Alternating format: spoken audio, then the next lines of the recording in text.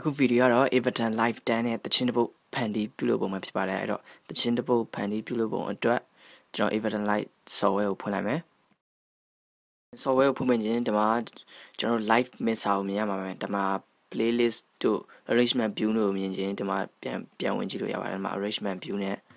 play mấy sao này arrangement view đúng mà window đi lo mình chỉ bảo để mà đi lo về xin lấy bị thải đấy arrangement view mà cho nó xí à vậyအဲ့တော့တချင်ဘုတ်အတွက်ပထမဆုံးကကျွန်တော်အတန်ပို့လို့တယ်တန်ပို့ဘယ်လောက်နဲ့ကျွန်တော်တို့တချင်ဘုတ်ဖန်တီးမလဲokay ပါဇက်နဲ့အရင်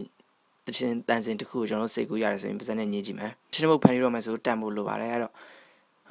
အဲ့တချင်တန်ပို့ကိုကျွန်တော်တို့မှာ tab နဲ့ရှာလို့ရတယ်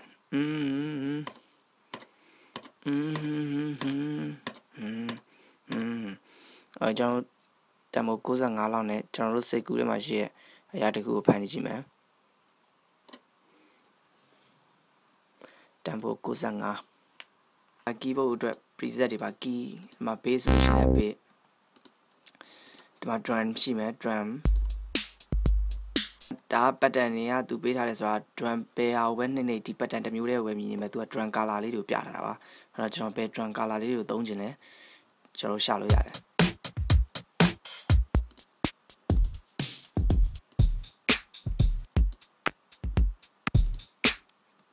ကျွန်တော်ဒီကောင်ကြိုက်တယ်ဆိုရင်သူ့ကို MIDI နဲ့စီမှာဖြစ်တဲ့ကြောင့် MIDI track ကိုဆွဲထည့်မယ်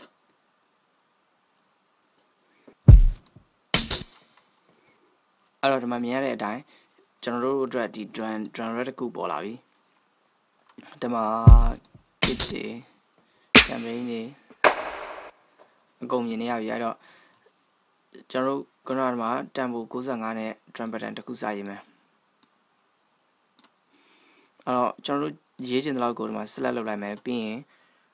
control shift m ကိုနှိပ်လိုက်ပါမဟုတ်လို့ရှိရင်လည်းဒီမှာ right ဒီမှာ midi click သူ့ရဲ့ shortcut က control shift m ကျွန်တော်ရေးချင်တာဒီမှာရေးလို့ရပြီဒီမှာနှိပ်လို့ချင်းအတန်နေမမြည်ဘူးဆိုလို့ရှိရင်ကျွန်တော်တို့မှာနှစ်ချက်လေးကိုဖွင့်ပေးရမှာပဲသူကကျွန်တော်တို့ရဲ့ဒီ box ဒီတိုင်းမှာနှစ်ချက်လေးတွေရှိပါတယ်ဒီမှာနှစ်ချက်လေးတွေဒီဟာလေးကိုဖွင့်ပေးရင်ကျွန်တော်တို့ဒီ piano roll ရအတန်နေကြား Check it out ပြီးရင်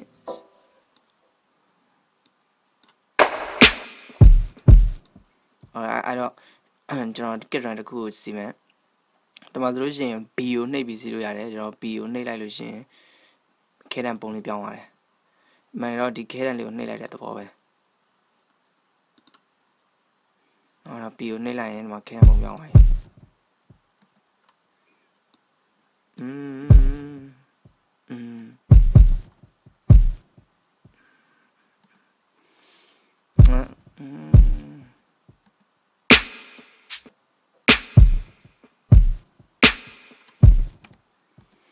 ဒီအတုံးလေးတွေအပေါ်တက် out ဆင်းဟိုမှာ page up down ပြီး left right right left ပြီး up down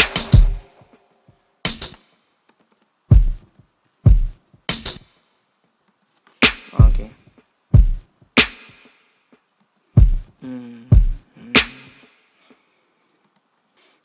ဒီ pattern ကိုကျွန်တော်နှစ်ပါးစာသွားချင်တယ်ဆိုလို့ရှိရင်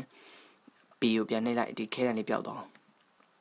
ပြီးရင်ဒီမှာအပေါ်မှာမြင်နေရတဲ့ select လေးဒီမှာကျွန်တော်တို့ကနှစ်ပါးစာ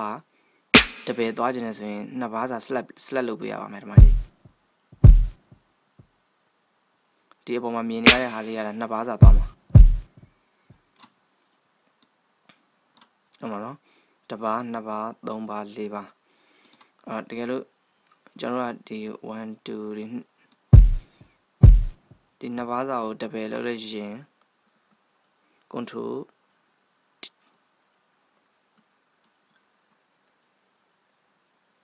control D ဒါကျွန်တော်တို့ယူထားတဲ့အတိုင်းနေကွက်တီးသွားပါတယ်အဲ့တော့ကျွန်တော်တို့ကဒီကျွန်တော်တို့ဖန်တီးထားတဲ့တပါးစာလိုက်ကြီးကျွန်တော်ယူမယ်ဆိုရင်တပါးစာဒီမှာ select ပေးရမယ်တယ်လို့ select တာမှားနေဆိုလို့ရှိရင်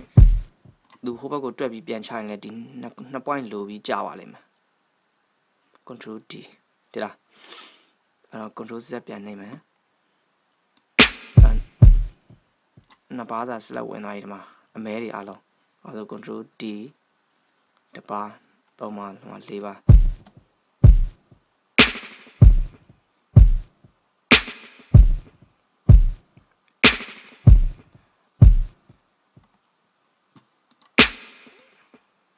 ဒီမှာroot ထည့်လို့ရပါတယ် okay မှာ root တစ်ခုဖန်နေကြည့်မယ်ကျွန်တော်ဒီက play ခြင်းဒီကောင်ကို select လုပ်လိုက်ရမယ်ဒီနားကို edit ခြင်းဒီနားကို select လုပ်လိုက်ရမယ်အောက်မှာ light ပေါ်တယ်ကျွန်တော်ဒီ row ကိုဖန်တီးမှဖြစ်တဲ့ကြောင့် row နေရာကို select လုပ်လိုက်မယ်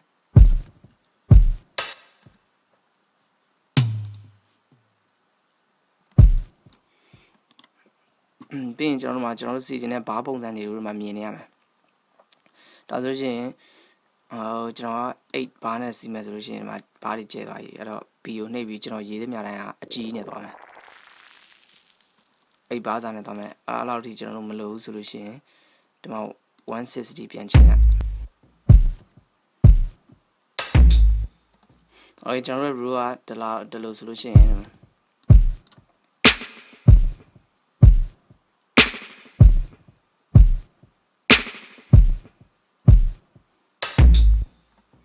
yes ဟိုဒါတော့drum pattern လေးတွေဖန်တီးတဲ့ဟာပါ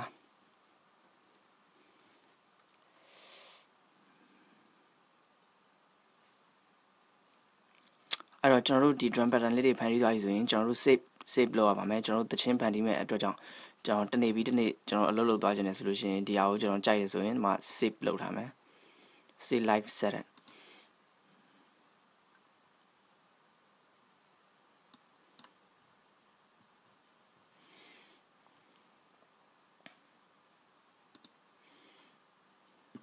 အဲ့တော့ကျွန်တော် Ableton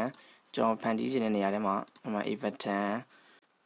ပြီးရင် save လုပ်လိုက်မယ်